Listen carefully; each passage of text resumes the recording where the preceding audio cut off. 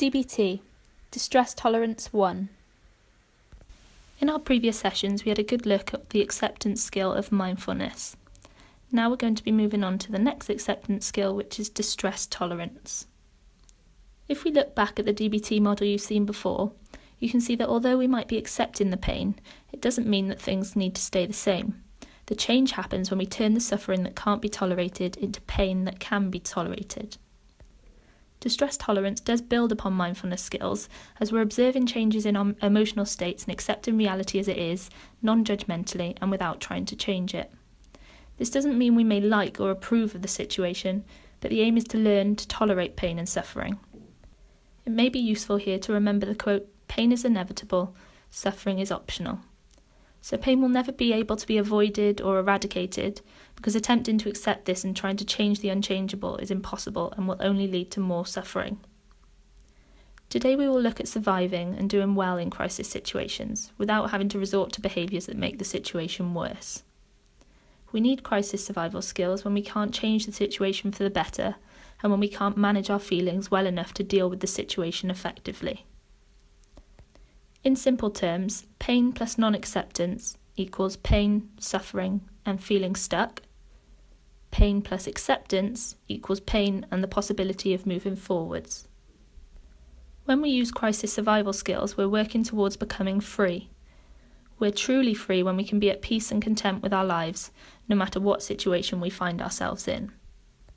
There are 6 crisis survival skills in total, but the ones we'll focus on today are stop and pros and cons. Crisis situations are short-term, so these skills should not be used all of the time or as a lifestyle. They're not going to be a cure to all of life's problems. The goal of crisis survival skills is to get through a crisis without making the situation any worse. There are times when it's appropriate to distract yourself from pain or intense emotions, such as upset, anger, or rejection, in order to be effective. For example, in a meeting, or at work, or at school. These are all situations where the emotions will have to be dealt with eventually, but initially it might be better to distract yourself from them.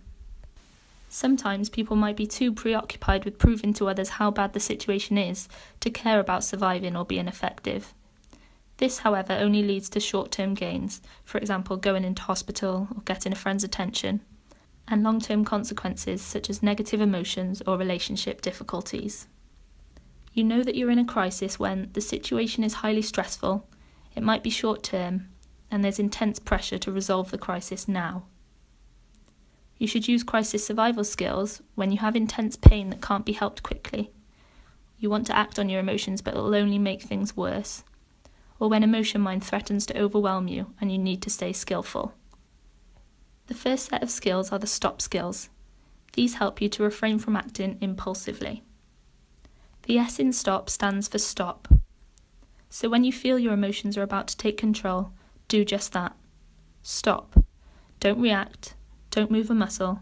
Just freeze.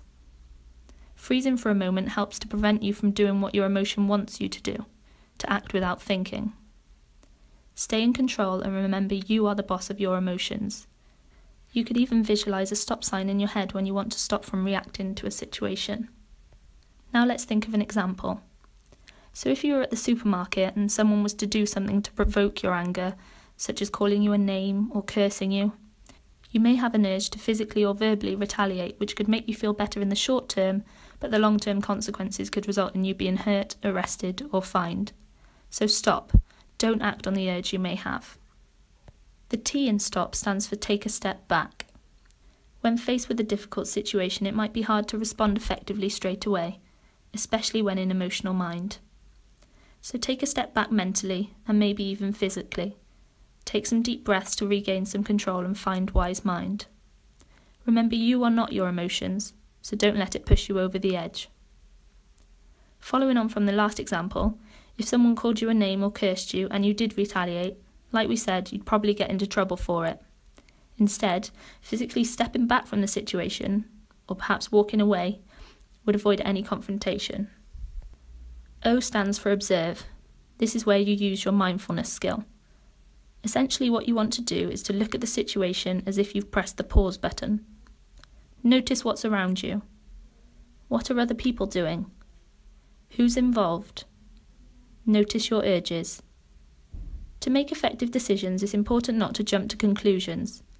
Instead, understand the relevant facts to understand what's going on and what the options are.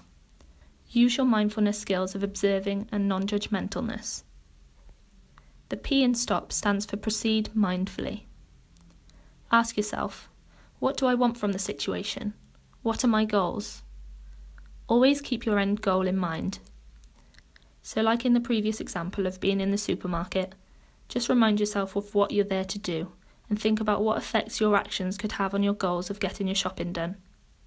In deciding what to do, consider your thoughts and feelings, the situation, and other people's thoughts and feelings. Ask your wise mind which actions will make things better or worse. Consider the consequences. Can you think of any examples of where using STOP skills would be effective? For example, maybe to de-escalate an argument or prevent an argument from happening in order to get somewhere effectively? I'm sure there's lots of examples of where you can use these STOP skills. The next skill we're going to look at is pros and cons. Pros and cons are useful when we need to make a wise decision between two or more options and think about the advantages and disadvantages of a certain situation. Do you remember the example we discussed in group? We talked about a friend texting to cancel a visit to see another friend. Instead of the friend who'd been let down replying straight away in an upset state, she stopped and had a look at the situation for a minute and weighed up the pros and cons of replying with an angry message. Although her emotional response of upset at feeling rejected and let down was very strong, she weighed this up with her friend potentially never visiting again, and was able to see the reasons around why in fact her friend might not have been able to visit that weekend. Her wise mind response texted back and said that she was sad her friend was unable to make it, but understood that she needed to stay home and instead asked when she was next available. Pros and cons help us to resist impulsive urges in emotional mind, including urges to quit, destroy, or react unhelpfully. So today we've looked at the STOP skill and pros and cons that can be used in a crisis situation. See if you can think of some situations you've experienced where these skills would have been useful and maybe produced a more effective outcome than the one that did happen. Next session we'll be looking at wise mind accepts and the tip skills. These are skills we can use to distract our mind when we're in crisis.